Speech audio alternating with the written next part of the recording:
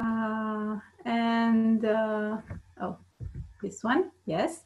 Entitled Semantic Recommendations of Books Using Recurrent Neural Networks by Melania Nitu, Stefan, Ruseti, Mihai, Dascalu, and Silvia Tomescu. And the presenter will be Melania Nitu. Melania, are you okay with recording this presentation? Hi, yes, of course. Okay, good, thank you. So I will now leave the screen to you, as Mihai said. Give the floor is no longer an accurate expression. So please, Melania. One moment, please. I'm sharing my screen.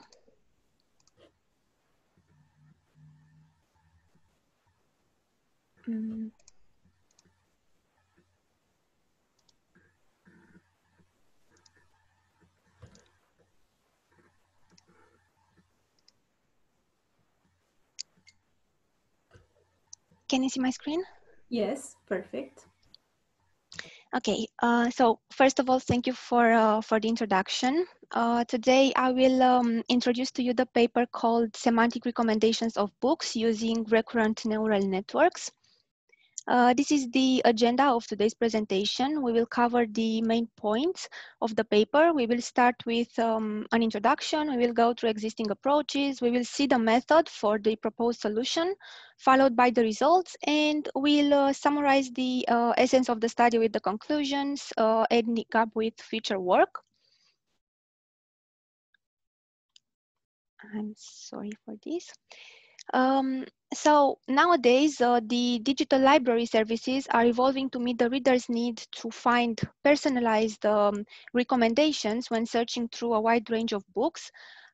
This led to the development of modern recommenders that use neural network models to address tasks such as writing style recognition, sentiment analysis, or text classification.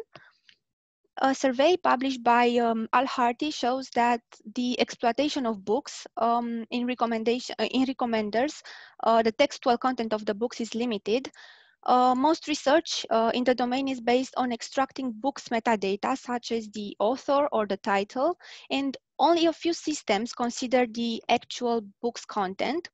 The main reason for the small rate of research on the text content is that it might raise copyright issues.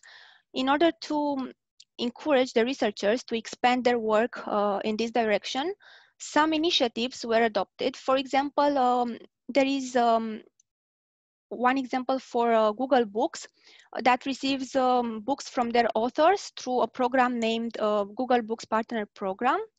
And it makes available searches in the full text of books for terms that appear in the input query. A very similar project is the HathiTrust Digital Library, which allows users to search in the actual book's content. On the other hand, we have the commercial recommenders that apply NLP techniques on the book's text. An example of such is BookLamp, which was acquired by Apple in 2014. In this paper, we introduce a content-based recommender designed for Romanian books, where the recommendation problem is constructed as a text classification task to predict the author of the books, as well as the title of the book, starting from a text paragraph.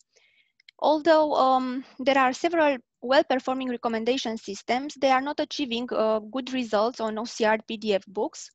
The current paper proposes a method for books recommendation by training a recurrent neural network on a different task, which is to predict the book in which a paragraph appears. We performed a comparative study on the two frequently employed RNN architecture, gate recurrent unit and long short-term memory. The system is built as a text classification problem using the pre-trained word embedding, fast text.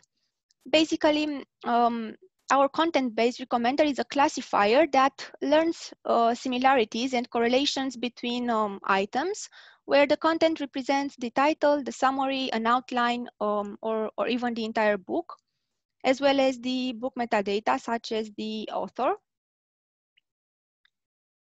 Here we are summarizing a few of the most representative recommenders that use textual book content to provide recommendations. In the first method, the authors considered features like vocabulary richness, document length, or the most frequent words. The books were represented using topics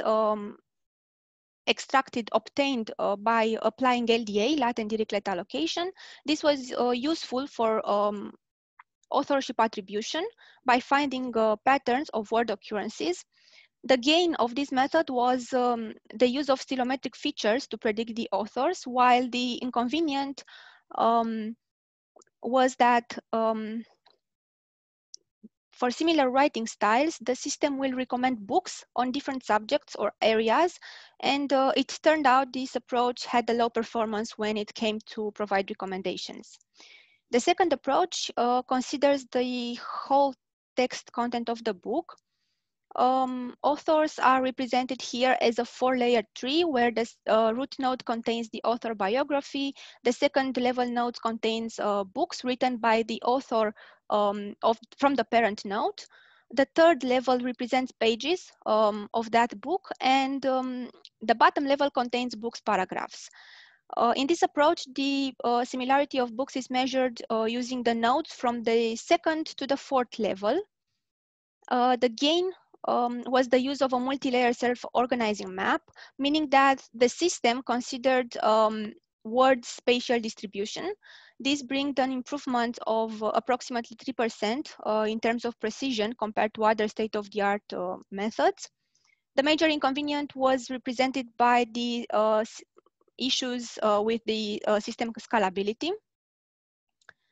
And the third research considers books metadata, such as title, authors, or summary.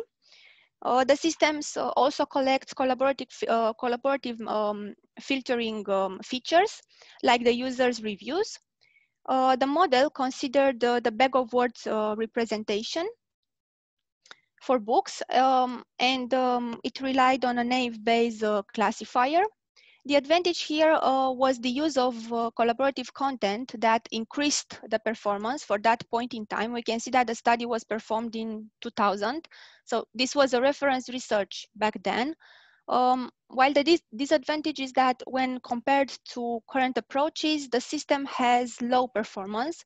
So back then, 70% accuracy was a high performance, but now with the latest systems, we exceeded 80% accuracy.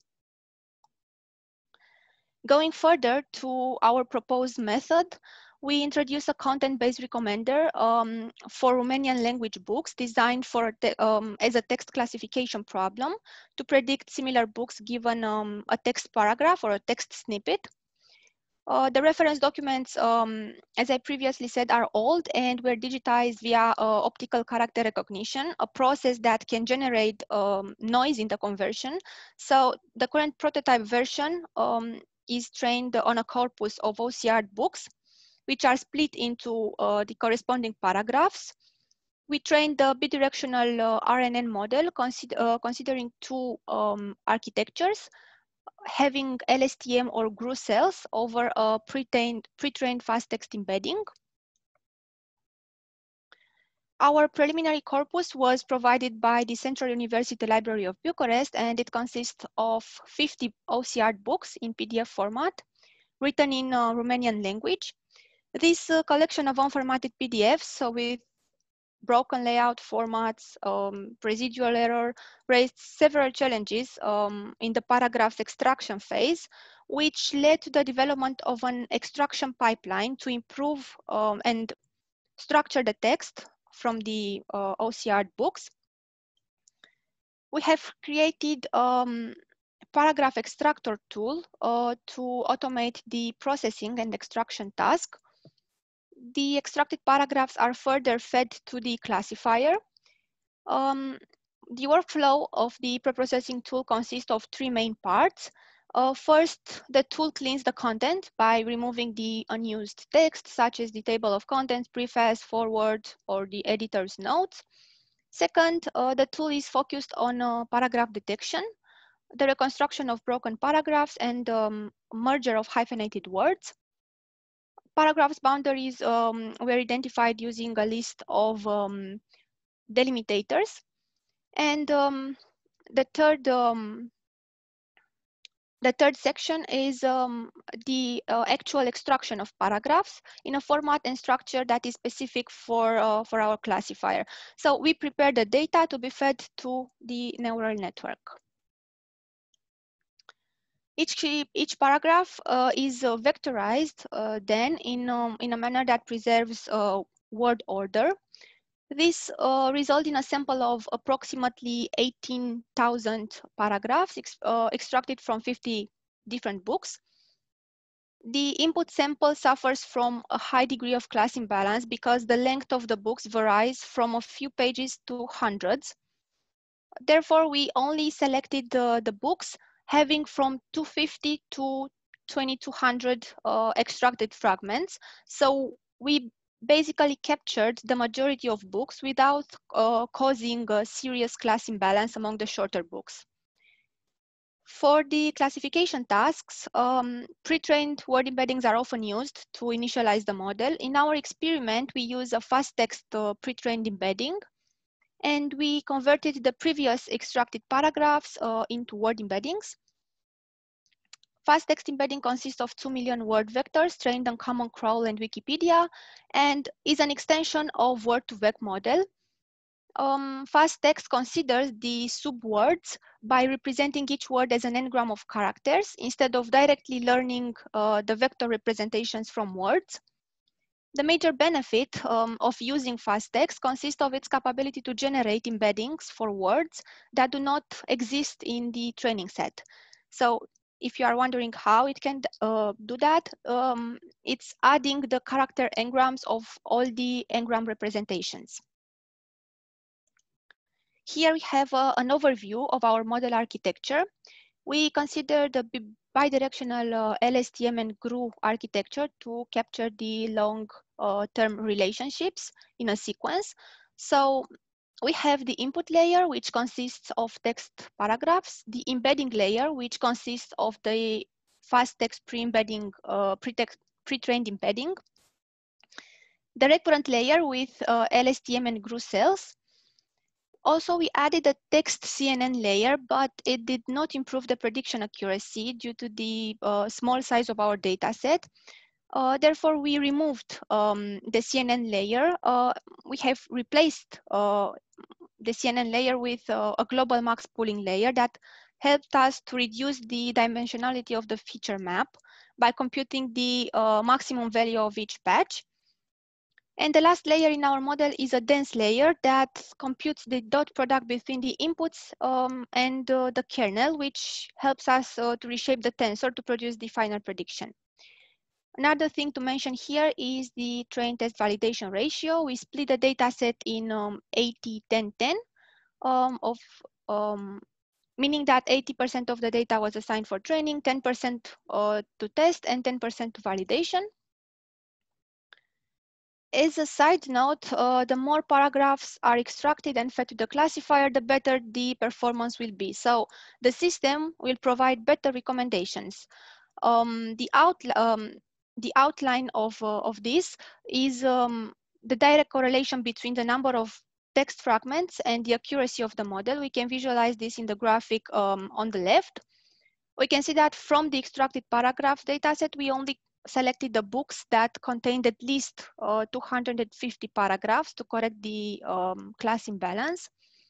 The table reports the model accuracy for different configurations and values of the hyperparameters. We can compare the performance of the bidirectional GRU and LSTM models. So although the LSTM attained similar results, in terms of accuracy, it attained 88.75%.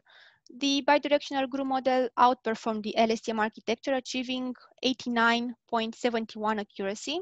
So the best accuracy was achieved for an architecture with GRU cells, with a parameterization of 0.25 dropout rate, 45 epochs, and the hidden layer size of 256. This is an expected result considering the small number of samples in our data set and the less complex structure of a GRU cell compared to an LSTM cell which has an additional memory unit. To sum up, this paper presented a content-based recommender formulated as a text classification task. The classifier was trained to predict the book given a small snippet of text. In order to predict the book, the model needs to construct a relevant representation for a given paragraph, which is later used for book recommendations. We explored the performance of two recurrent neural network architectures. The results showed that the bidirectional GRU model outperformed the LSTM architecture with an accuracy of about 90%. The advantage of our method is that it behaves very good on OCR processed documents, and it only requires unlabeled books to learn text representations. As future directions, we'll consider to add an extension module for the authorship identification based on stilometry technique, where the neural networks can learn the author writing style. Also, we will introduce a collaborative recommendation mechanism based on users' ratings.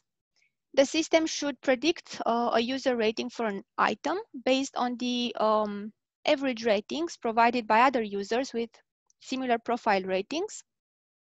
These approaches will be combined in a hybrid recommender system based on both content-based recommendations and collaborative filtering approaches in order to produce a better system for literary book recommendations. Thank you very much for your attention. If there are any questions, please feel free to address them. And I will stop my screen sharing for now. Thank you, Melania. Are there any questions from the audience?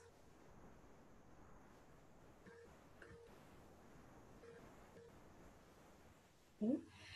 Then I would like to ask you something. Would it be possible to apply your method also for an educational context, something which is directly related to education, such as for learning resources instead of whole books? Yes, of course, we can recommend any type of documents or of resources using this architecture. And moreover, with the collaborative filtering approach, we can also involve the users' feedback, the users' review, the users' interactions, but this is in the module that will be added. So for with the current architecture, we can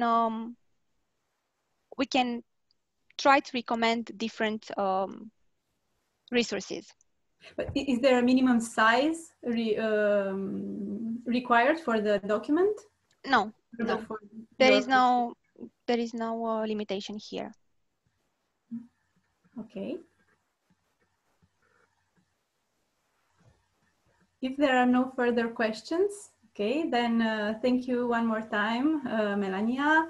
And I would like to thank everyone for joining us, for attending this session. And now I think we have about 40 minutes.